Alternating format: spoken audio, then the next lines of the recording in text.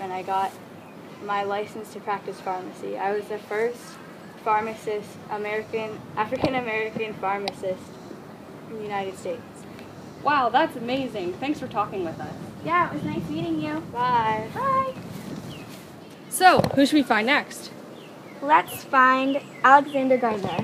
Let's go. Cool. Hey, this looks like Antietam. It was. This is where I took over 70 images of the aftermath of the Battle of Antietam. Wow, that must have been hard. It was, but I did it for the soldiers' families back home, and to show what the Civil War was really like. That was brave of you to take all and show all of those photos, even though some of them were really devastating. Thank you. You're welcome. Let's go find Lydia Smith. Okay. Hello, welcome to Gettysburg. I'm Lydia Smith. Hi, how did you affect Gettysburg? Well, I collected supplies for both Union and Confederate armies.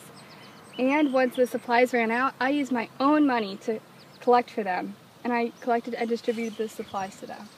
Wow, that must have taken a lot of determination. Yes, I was very determined. It really helped me use my leadership skills in a positive way. Thank you for telling us that. That's amazing. Bye. Bye. Well, we should probably get back to school. Okay.